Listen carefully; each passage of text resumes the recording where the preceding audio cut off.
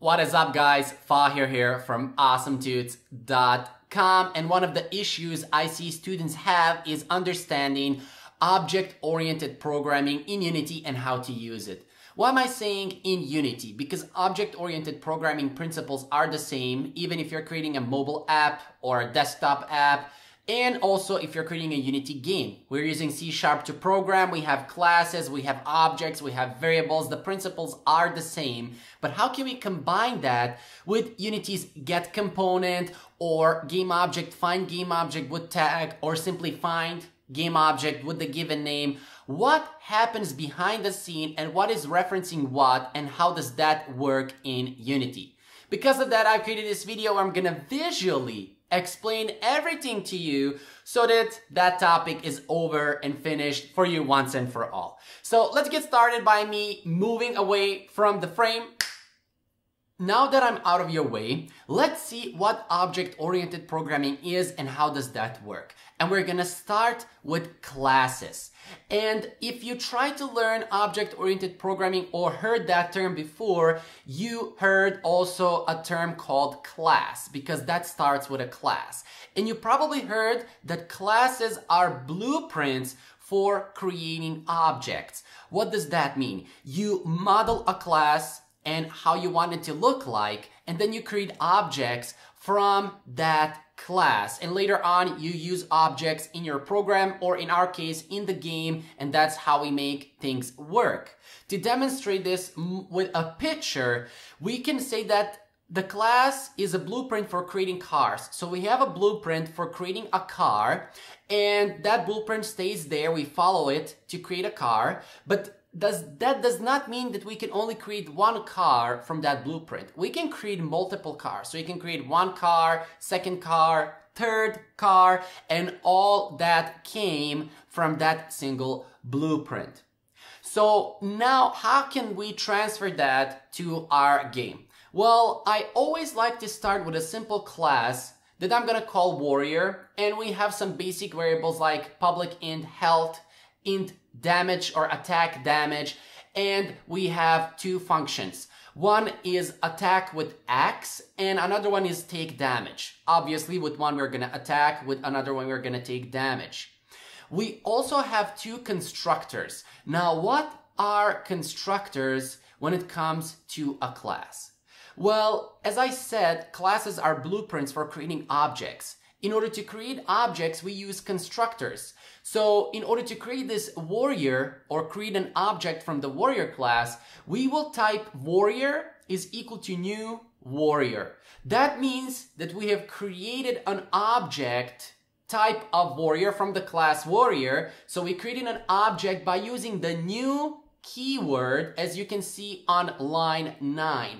So now that we have an object from that class, we can use the methods that we declared in the class itself, like attack with axe and take damage, and we can call those methods by using the name of the variable, in our case warrior with lowercase w, dot, and then the name of the function we want to call, in this case attack with axe.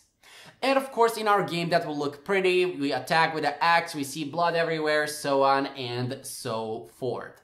But we also have another constructor with a parameter integer, which is called init health. And inside of that constructor, I've typed health is equal to init health on line 16. That means that we're setting the health variable declared on line 7 to be equal to the value that we pass as a parameter inside of line 15.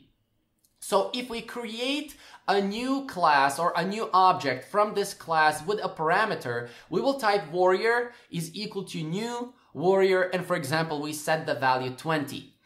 And that value 20 will be applied to the health value that we declared on line 7. So now if we use something like warrior.health, that means that we will display number 20 in the console if we print that. If we type take damage and we pass 10 as a parameter, that means we would take 10 damage for our warrior.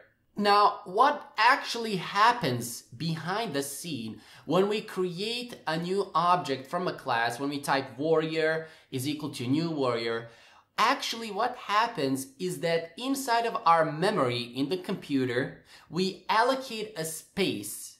In the warrior variable, so the warrior with a lowercase w declared on line 9 is actually a pointer to that space in memory. So it actually points to the space in memory. What does that mean? That means if, for example, if we create two objects, two warriors from the same class, one we call warrior and another we will call second warrior. We declare them or we create them by using the new keyword. And for both now, we can use the functions we have declared in the warrior class, such as attack with axe. And they both attack with the axe, but they are separate. They are two characters. They are two objects.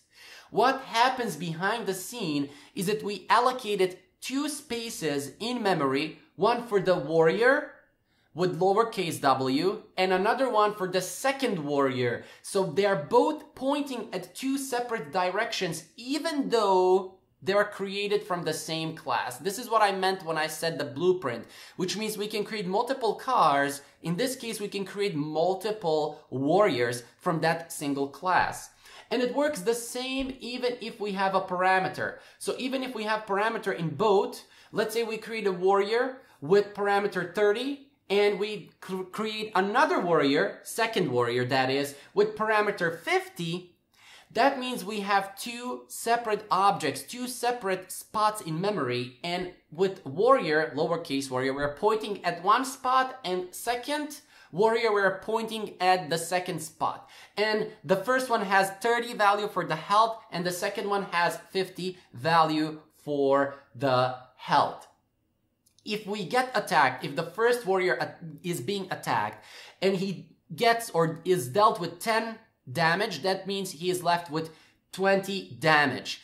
And if the second warrior is attacked with the same amount, 10 damage, he would be left with 40 health. So he received 10 damage, he now has 40 health left in comparison to the first one who has 20 health left.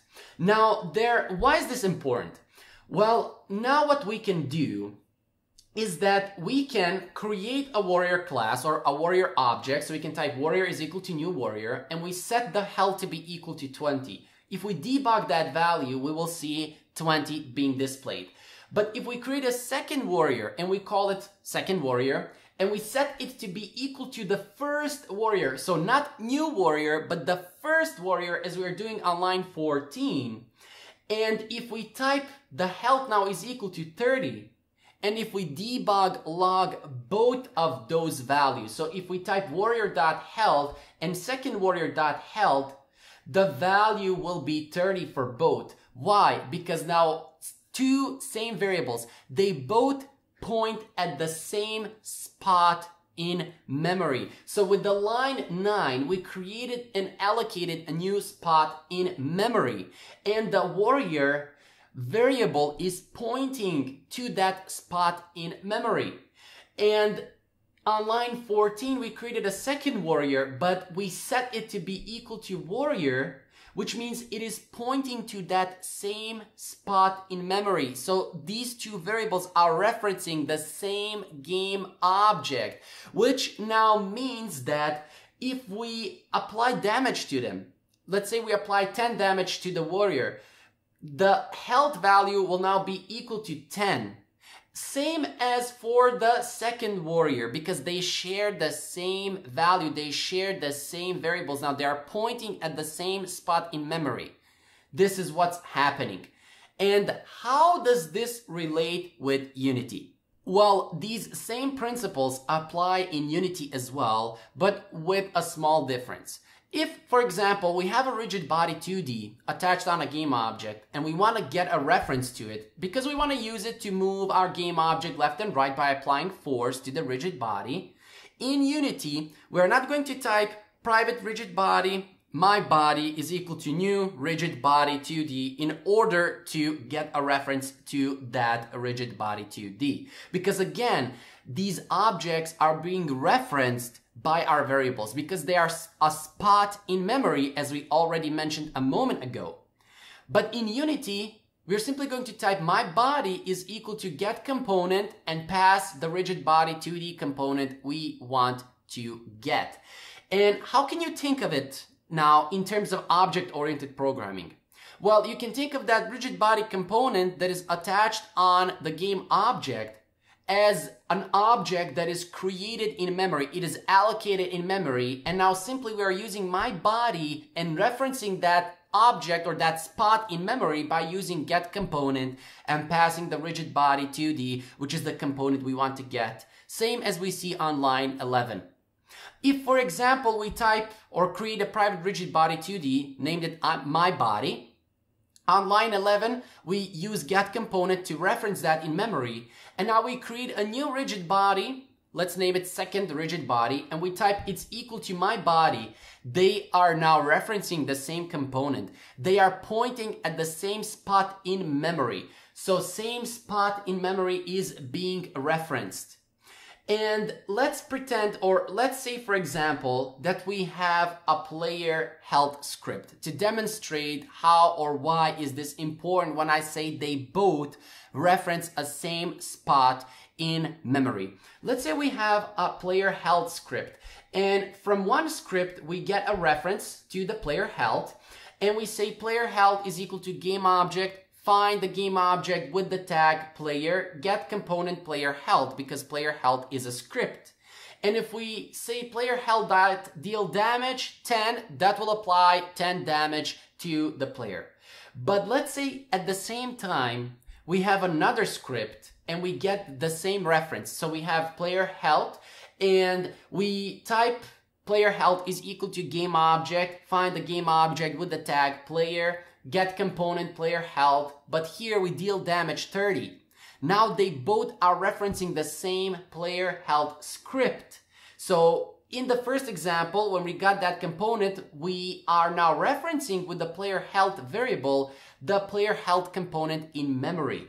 This is the same thing we are doing in our other script. So in the first script now we apply 10 damage. In the second script we apply 30 damage.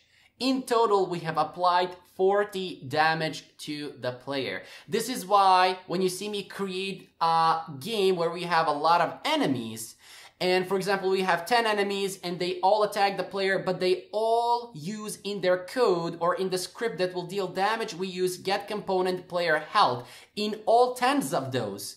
Which means all 10 scripts are referencing one same script in the memory. So when we apply damage from all 10, let's say we apply damage from one 10, another we apply 20, another 30, that's in total 50 or actually 60 damage that we applied. Same as we see in our example right here. So when we apply 10 damage in one and 30 damage in another, in total we have applied 40 damage because we are referencing the same script in memory. So this is the same one object and we are referencing that from two different places.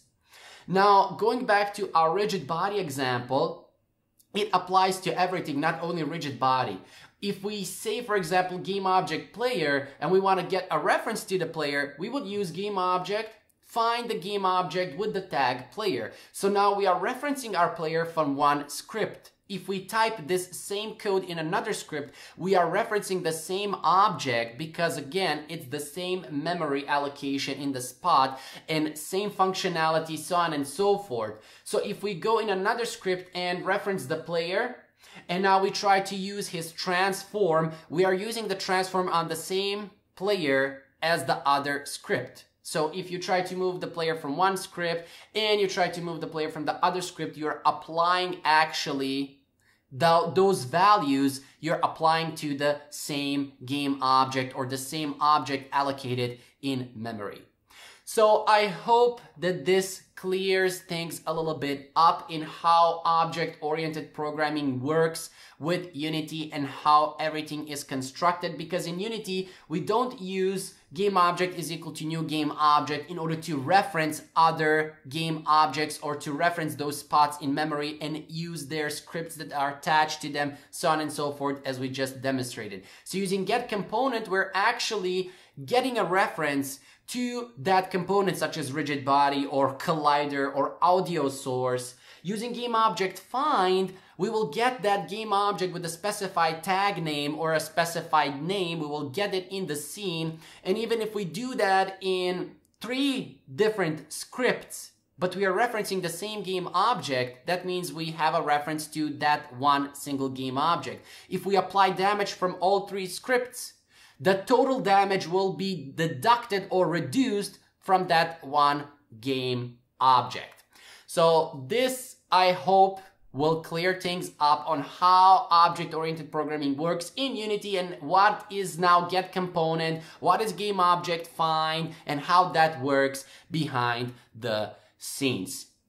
Let me just quickly get back in the frame.